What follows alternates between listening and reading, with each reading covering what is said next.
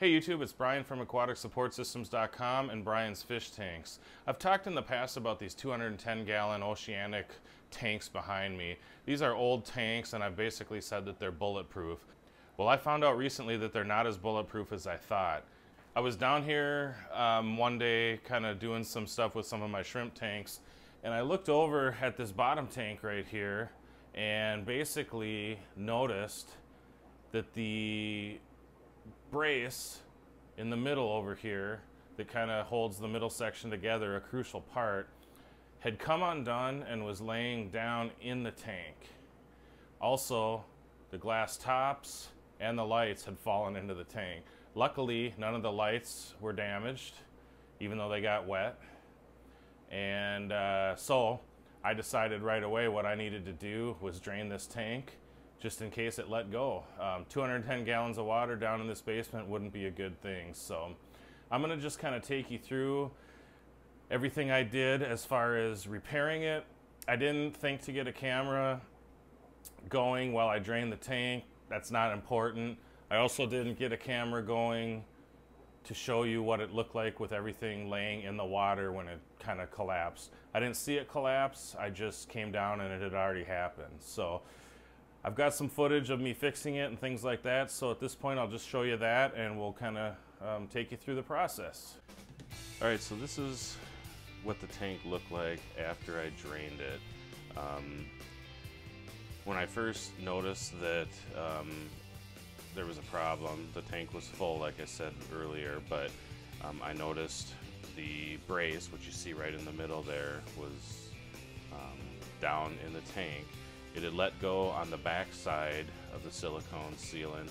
The front side was still attached, kind of acting like a hinge. And then, like I said before too, the tops were in the tank and the lights had fallen in the tank as well. So I just kind of wanted to show you here what it looked like from all angles. That's just looking down at it from the top of the tank. You can see in the back there where the silicone kind of let loose. It's an old silicone job, I think probably original, to be honest with you, although I don't know that for sure. This is a very old tank.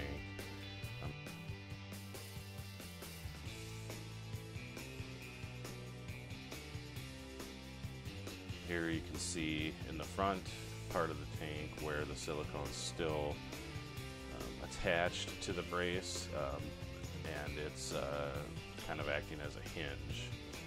That brace is probably close to half-inch glass, and it's not light,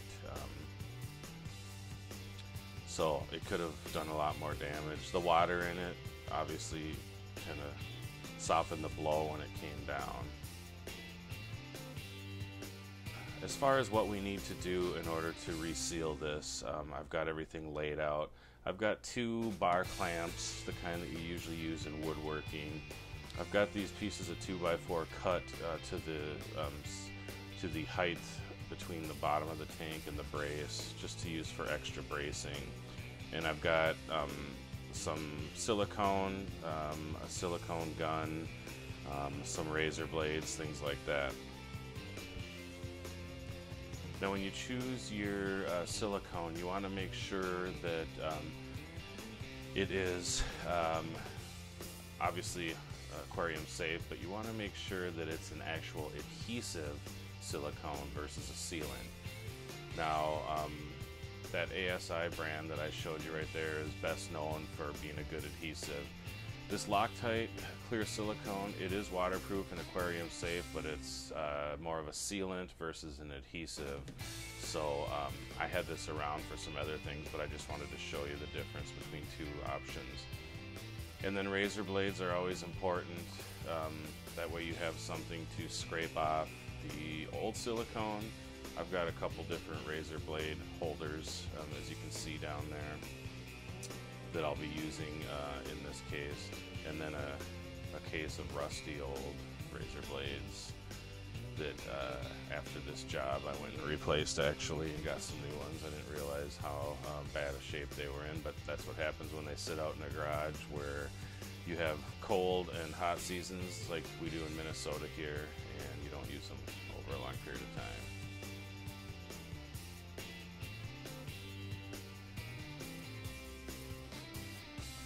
So this is just showing you the brace after I took it off. As you can see, it's thick glass. I'm going to start by just peeling off all the excess silicone in all the different connection points, both sides of the brace and then both sides of the aquarium as well. Here I'm just going after it with a razor blade, as you can see.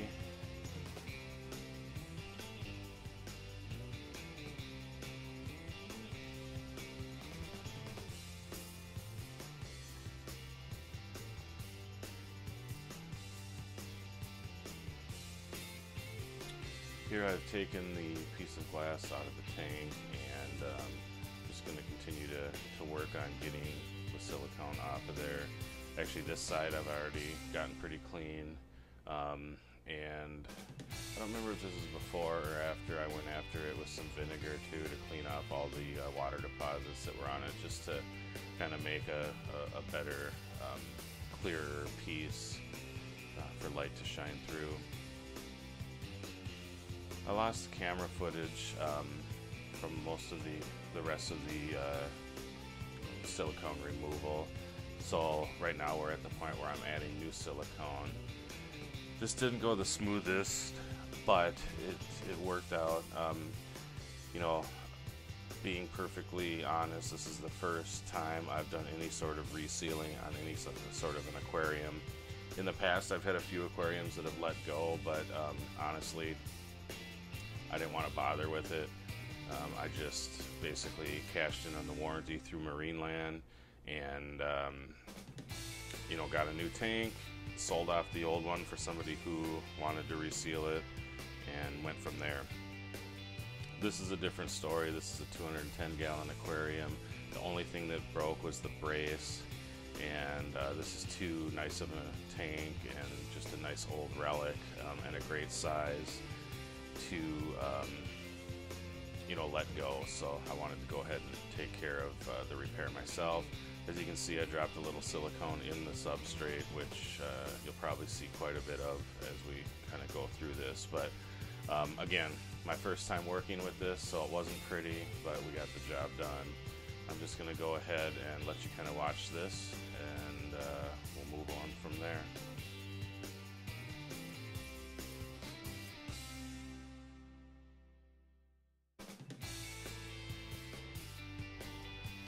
Alright, so this is where things start going a little bit bad for me.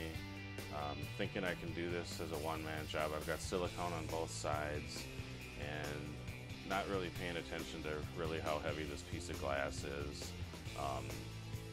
You know, it's not heavy in the grand scheme of things, but when you're working with it at a weird angle underneath a fish stand, and you need probably about 4 hands to hold it in there, put supports under it, and put the clamps on, you can just see it went bad pretty quickly for me. So I went ahead and enlisted the help of my wife, and after we picked out all the pieces of gravel that got caught in the silicone, it kind of worked out. Alright, so here's the finished product, or at least once we got it all clamped in and supported and everything like that. You know, in the grand scheme of things, I probably should have taken the tank out of the stand, but this is a tank. It's the heaviest tank I own, and it just didn't work out. So we got it braced up really good. I didn't have footage of any of that because we had to move the camera out of the way, and we're kind of all hands on deck. But at any rate, it worked out good, and we've got a finished product here.